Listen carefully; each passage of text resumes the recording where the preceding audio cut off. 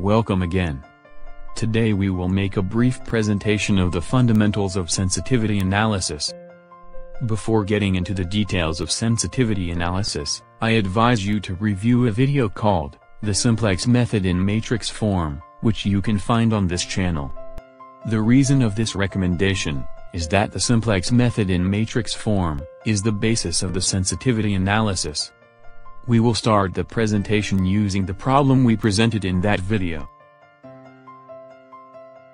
The first step is to transform this problem into a system of equalities. This is done by adding slack, surplus and artificial variables as needed. Once we have the system of equations, we must obtain the vectors and matrices used in the matrix form of the simplex method. X is the vector that represent the variables involved in the problem. C represents the vector of coefficients of these variables in the objective function. A is the matrix with the coefficients of each variable and the constraints. And B is the vector with the right-hand side value of the constraints. The sensitivity analysis always starts considering the final solution of the problem. For this problem, we had reached a solution formed by the basis x1, s3, and x2. With the columns of these variables in matrix A, we obtain matrix B. And we obtain its inverse. We only need to add the vector of coefficients of the basic solution in the objective function. This vector is formed with the values of the coefficients of x1, s3, and x2 in the objective function, which are also found in vector C. Now, let us recall that the tabular representation of the simplex is as follows. That is, if we know the variables in the solution, and we perform these operations with matrices, then we can fill the last table of the simplex method. When we do this operations, the simplex table will be transformed into the following table. Sensitivity analysis is related to the changes in this table, when some of the values in the original problem change. In particular, the sensitivity analysis reports of different software packages tend to show us the changes in the final table when the objective function changes, or when the resources column changes. When you analyze these changes, always remember that the values that appear on the right-hand side of the table, and the values that appear on the top row of the table, must be non-negative. Recall that the values that appear on the right-hand side represent the value of the variables in the solution, and by definition, the variables must be greater than or equal to 0. Moreover, if there were some negative values on the top row of the table, it will mean that we have not reached the optimal solution. I will rearrange the information.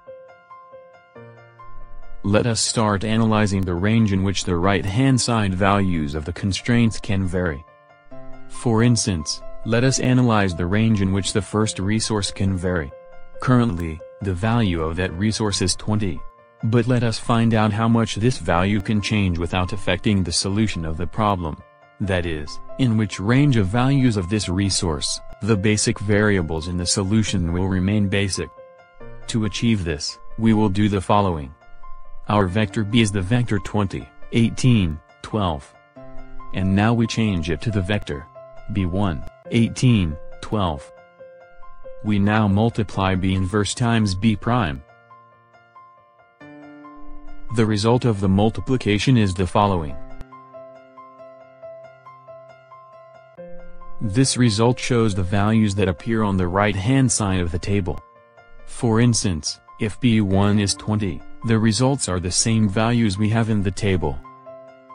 As we have mentioned, all of these values must be greater than or equal to 0. And hence, we get the following inequalities.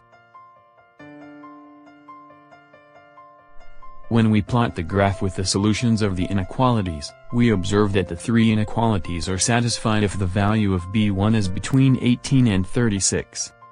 And this is the range in which B1 can oscillate. For instance, If the value of b1 is 25, we can quickly find the solution to the new problem. We substitute the vector b by 25, 18, 12. Then, we multiply b inverse times b prime. And the result are the new values of the right-hand side of the table. If we want to totally update the solution, we must multiply the vector with the basic coefficients times this vector. The value found corresponds to the new value of the objective function. And thus we have updated the solution when b1 is 25. Another of the data that regularly is updated in the software packages is the shadow price. The shadow price of a resource is the number of units that the objective function value increases when we have an additional unit of this resource. For instance, suppose we are trying to find the shadow price of the first resource. Currently we only have 20 units available of the first resource. We must observe what is the change in the objective function if instead of having 20 units we had 21. This is very similar to what we just did. We let vector b be 21, 18, 12.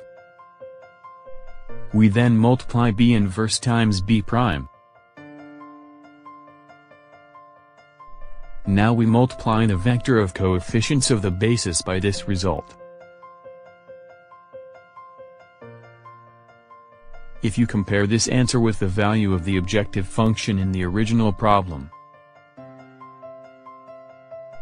you will realize that the objective function has increased 1 unit, and therefore, the shadow price of the first resource is 1.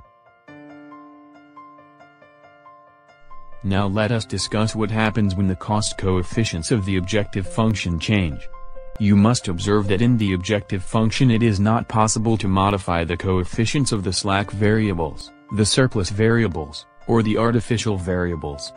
Consequently, in this example it is only possible to modify the cost coefficients of the variables x1 and x2.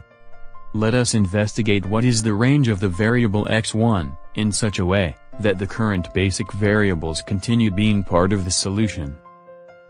Let us call c1 the coefficient of x1 in the objective function. Therefore, vector c is represented as. Besides, recall that b inverse times a is the yellow section in the final table.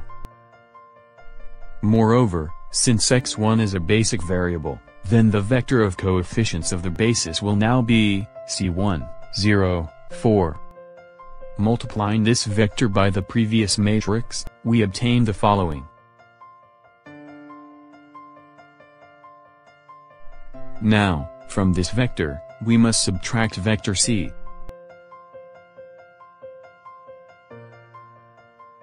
As we mentioned earlier, these values must be greater than or equal to 0. And then, c1 minus 4, and minus c1 plus 8, must be greater than or equal to 0. It can be observed in the graph that the interval in which both inequalities are satisfied is the interval, 4, 8. If we wish to change the value of c1 within this interval, then we can update the value of the objective function very quickly. For instance, suppose that the coefficient of x1 in the objective function is 7. Then, vector c will be the vector 7, 4, 0, 0, 0, minus m. The vector of coefficients of the basis will be 7, 0, 4. We will multiply this vector by b inverse a. And the result of this multiplication is. And by subtracting vector c, we obtain the objective function rho. This results, substitute the results in the first row of the simplex table. This is what is called sensitivity analysis. All these results are regularly offered by the computational programs.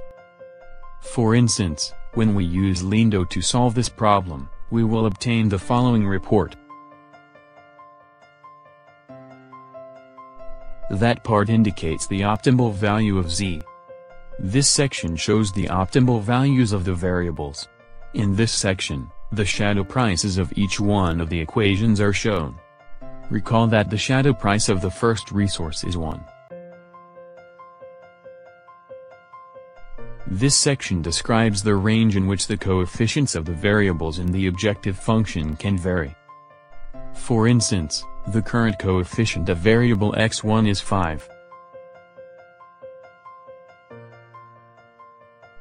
This coefficient can increase up to 3 units, and can decrease 1 unit, which means that C1 can vary between 4 and 8. And this was one of the results we found in this video. Finally, this section shows the ranges in which the resources can vary.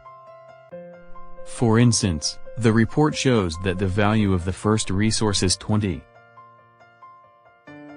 And that the resource can increase by up to 16 units, and decrease by 2 units.